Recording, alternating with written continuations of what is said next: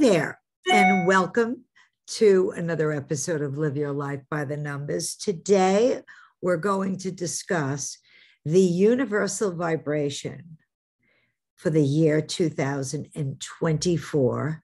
I'm going to show you how you compute it, and then I'm going to show you how you compute your own personal year vibration from that universal vibration. So let's get started and let's do a deep dive so I can share my screen with you. 2022 equals a 24/6 year. Now, we know that if we add 2 plus 0 plus 2 plus 2, that equals 6. So we are in a 6 universal year. Everybody all around the world, everybody's in a 6 universal year, and the vibrations of that 6 universal year affect everyone. Now, where do I get, how do I get, where do I get, how do I arrive at the double-digit number that 2022 is a 24/6 personal year? And what does the number 24 represent? I'm going to show you. Numerologists really can predict more by going to the numbers before, the double-digit numbers before those numbers are reduced to a single digit. So how do we do that when we have huge numbers like 2022? Well, we slice 2000 in half, and then we add 2 plus 2, which is the number 4, and we add the number 4 to the number 20, and 20 plus 2 equals 24. Let's look at next year. Next year, the universal year will be 1 year more, 2023. So what will that universal year be?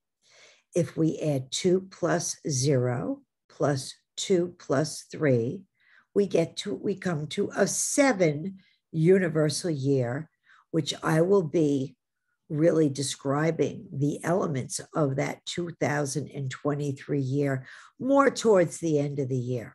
But right now, I'll show you that next year, as a numerologist, I will compute what kind of 7 universal year it is by slicing the number 20 in half and then adding 2 plus 3, which is a 5, adding the 5 to the number 20. And next year, 2023, will represent for all of us a 25/7 universal year. Now, on the universal level in the 24/6 year, we can expect, because it's a 6, 6 represents love, home, and family, adjustments that must be made to your home and family. And how is that done? Well, we don't have to go far. Let's think of the Ukraine. Here in the United States, we may be having a wonderful year, but to the people of Ukraine, there are tremendous adjustments in their life. Some people are moving out. Some people are becoming fighters. Some people are protecting their homes. Food has a shortage there. We're beginning to see a little bit of a shortage with that inflation that we're experiencing of a very high number right here in the United States. And Europe, we know, has their inflationary number has grown a little bit. Governments, though, are going to be more, going to show a more conciliatory approach to each other for the good of all. And when I say a conciliatory approach, I'm looking at, for an example, NATO and how the countries have come together that are members of NATO to help Ukraine really exist under this violent invasion that it's experiencing from Putin and the Russians. They are helping them with defense, with armaments. They're also helping with sanctions. Now, on a universal level this year, money will be used more to educate children. It will be used for the education of children and protection of children and their safety, for the health of children. Laws will be discussed, future laws promoted to ban certain types of guns and rifles that, are being used to attack children in the classroom. Think of also women and families and family issues. We're going to see a decision come any day now, or we're in the month of June. By the end of June of 2024, the Supreme Court should be coming down with either the exact Roe v. Wade decision that we saw leaked, or some kind of version of that change in Roe v. Wade coming out of another decision. Citizens are going to find themselves being responsible for each other. And we see this by many families in the United States being very, very helpful to people from Ukraine that are coming here, to families in the United States to help them. And perhaps our immigration laws may be adjusted in some way to help people that are suffering in other countries. I think we're going to see the marriage rate go up because it is a marriage year, or people coming together. If they're not married, definitely the rate at which people are living together increased as well. As I mentioned, home and family and love, the element of love of mankind, love of each other. These are descriptive words for some issues that are going to be discussed on a deeper level this year.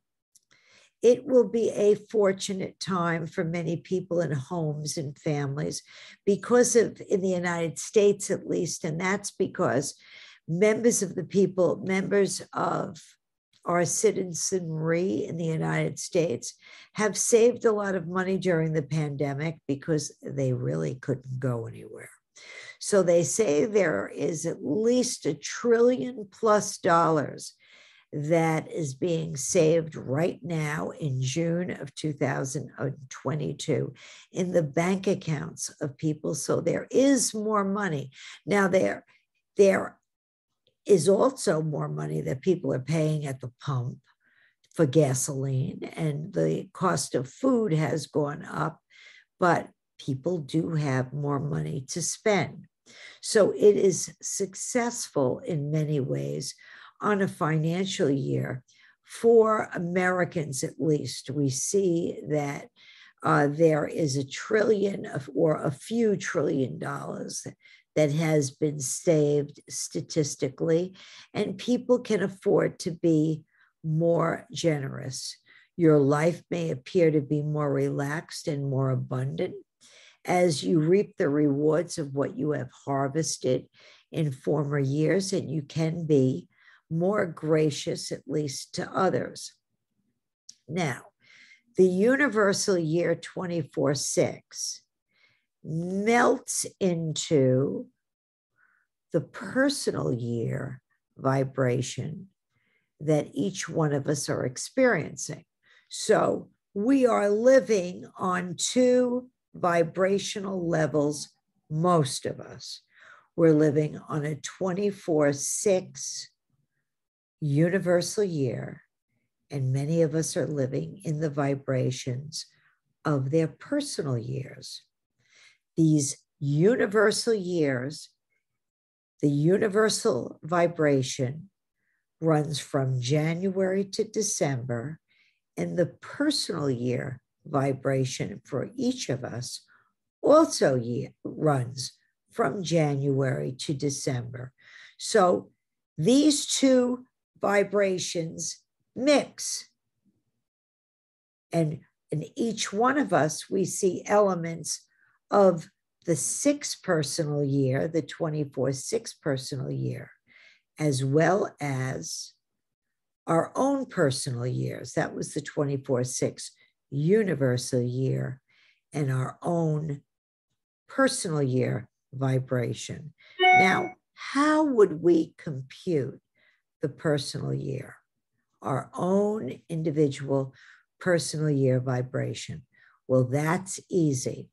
We add our own month and year, month and day of birth, your month and day of birth, to the number 24, which is the number of the universal vibration. So if you are born December 28th, as I am, you would add 12 plus 28 to the number 24, universal year number, and that would total the number 64. And then for someone like myself, who's born December 28th, with that 64 personal number that it adds up to, if we add 6 plus 4, we come to the number 10. If we add 1 plus 0, we come to the number 1. So someone born on December 28th, they would be experiencing a 64 or a 10 or a 1 personal year. Why am I leaving the 64 personal year up? Because I want to show you that the type of 1 personal year that I'm experiencing right now, which is a brand new cycle in a 9-year cycle, it's my 1 year. I want to show you the type of 1 year I'm experiencing because it comes from the number 64. So on one level, the 64 represents, the 6 represents home and family. The 6 represents heavy responsibility. The 6 also represents the number of voice. Here I am on a podcast speaking to you. The 6 represents my number of voice also in court because I'm a litigator during the day. By avocation, I'm teaching you the elements of numerology. But by day, my day job, my vocational job, is that of a litigator in trust and estates and elder law and public health law, mental health law.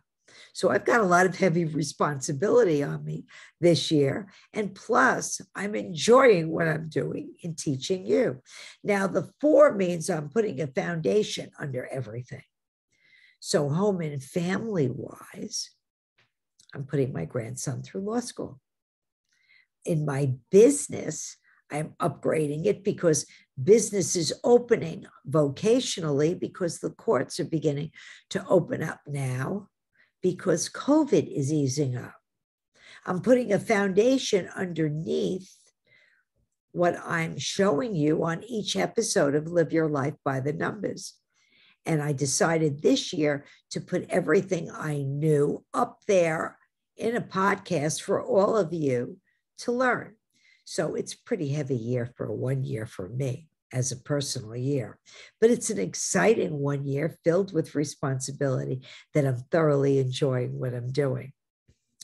Now, let's take a look at Donald Trump's number because Donald Trump is born 6/14. So how do we arrive at the personal year for Donald Trump? We add 6 plus 14 to the number 24, which is the universal vibration for everybody out there. And we see for the year 2022, Donald Trump is living in a 44/8 master vibration. Why do I say he's living in a 44/8 master year because I've already taught you how to compute the number 44, and the number 44 is a master number. So he's moving and working at a very, very high master personal year of the 8 personal year, because 4 plus 4 reduces down to an 8 when we're computing one's personal year. So what would happen in a number 44, 8 personal year? Well, he's clearly all over the place on a master year. He's considering whether he's going to run for president. He's also got responsibilities on a master level for the country as the head of the Republican Party. He's got many speaking engagements. He's got massive engagements also with respect to the legal system. He's making decisions on the professional level as to whether or not he wants to run for president, or also he's facing the possibility of many legal challenges that currently exist on the legal level. Now, within your personal year, we can also compute your personal months. How do we do that? That's easy also. Each of the months of the year have a numeric vibration that they vibrate to. January is the first month of the year. So you would add the number 1 to whatever your personal year ends up to be. So for Donald Trump, the number 1 personal month would be January. We would add that number to Donald Trump's 44. January, we would add a 1 to whatever your personal year is. So 1 added to Donald Trump's 44 personal year for the month of January, Donald Trump would be living in a 45 personal month, or the number 9 personal month, because 4 plus 5 equals 9. If we add 2 to the number 44, because February is always the 2nd month of the year, and March is always the 3rd, April's the 4th, May's the 5th. Right now we're in June, that's the 6th. July is always the 7th. August is always the 8th. September is always the 9th. October is always a 10 or a 1. November is always an 11-2, and 12 is a 3. So we would add a 1 to 44, Donald Trump's personal year. And in January, he would be living in a 45-9 personal vibration. He would be ending things, because the 9 represents an ending number, and a 45-9 represents, well, it's a learning experience. I've gotten this far. Let me see where else I'm going. Sometimes the 45-9 isn't, a gleeful picture, but it does mean I've learned lessons. February would be a 46 month. It would be a month where he does favors for other people, and favors are returned to him. It would be a 46, 1 month, because 4 plus 6 equals 1. March would be a master number, the 47 master number. It would be a very creative month, but he would not be able to really see the forest from the trees with the 47, because he'd be vibrating at a very high level. 48, he's finishing up projects that he's putting a foundation underneath. April would be a 48 month. Why? Because when we add 4 for the month of April to 44, which is also his personal year. 4 plus 44 equals 48. May would be 49. He could be coming into a lot of money in the month of May with his politicking for his own, filling his own coffers. June, the month we're in right now, the month I'm taping this, would be a 50 month. It would be a month of progress. It would be a progressive month. A month of mobility. He might be out there probably early in the month, campaigning for other people. It's got that 0 from 50 in it because 5 plus, in the month of June, 6 plus 44 equals 50. Now, it's got some cosmic protection to it. It's a very fast-moving month. So we'll have to wait and see how the month bears out for him. But it's going to be a very, very active month where he may be flying all over, talking to a lot of people, holding a lot of meetings, doing two things because the 5 represents more than one thing happening at one time. In the month of July, he would be at a 51 month, which is a very militant month. Now, that's a very aggressive month. I know because my last name vibrates to the number 51. And as you know, I am a fighter with words as a litigator. I go into court, I fight. I fight for other people's rights, or I defend their rights. So we're going to see him highly militant, aggressive, argumentative in the month of July. In the month of August, he's going to be out of the way a little bit. Maybe he'll take a trip abroad. Maybe he's going to be out of the public eye for the most part, preparing things, because in the month of September, things fly in and fly out of his life. It's a very exciting, unpredictable month that Donald Trump will be facing in the month of September. Why? Because the 5 describes the 3. It's a very creative month, but it's a month where he's going to be all over the place. Something unforeseen will fly in, something unexpected will fly out. Anybody in a 53 personal year, you can sit back, anything can happen in a 53-5. 53, 8. 5 plus 3 equals 8. Personal year of 53, 8 personal month. And he's going to be in an 8 personal month in his 9 year in the month of September, because the number 9 added to any personal year will give you the number of the personal year. So 9 plus 44, his personal year, equals an 8, a 53-8.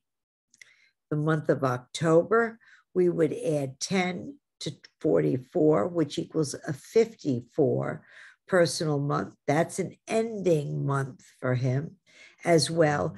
In any 8 year, as we approach September, October, and November, we see things winding down as we're heading towards the 9 personal year.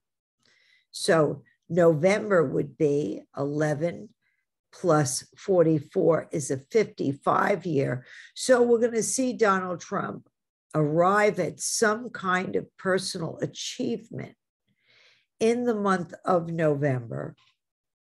And December is going to be a 56 month, which is 11 plus 44 is, no, excuse me, December is 12 plus 44 is a 56 month. And that is a month where people should really lay back, sit back, and not trust everything they see. It's very important to analyze what you see happening, but don't trust what everybody tells you. And I'm going to be going through the personal vibrations for each of the months when we have a 1 and a 2 and a 3 and a 4, all the way up to a 9 personal year for you. But right now, today, I've taught you how to compute the universal year and how to compute your own personal year. Look, using my personal year as an example, and also Donald Trump's 44-8 personal year, going down to each one of the months that he's going to experience personal vibrations this year. So if you've liked this show and you'd like to subscribe to more shows, just hit subscribe down there and send me some message of what you'd like me to show you or teach you. This show is here for you. It's a gift to you. So please let me know if you've liked it and give me any suggestions you might have. As you know, I'm not doing readings, so don't believe it if anybody tells you that they've received a reading from me. I do have books up there, and they're up on Amazon for you, 2 volumes of Live Your Life by the Numbers. Easy to read. A children's book, Raise Your Kids by the Numbers, and a book on the double digits, how to read them. So I really appreciate you coming today and visiting with me. Remember that today is more precious than you know, and don't forget to live each day by the numbers. I shall see you soon for another episode. Bye for now.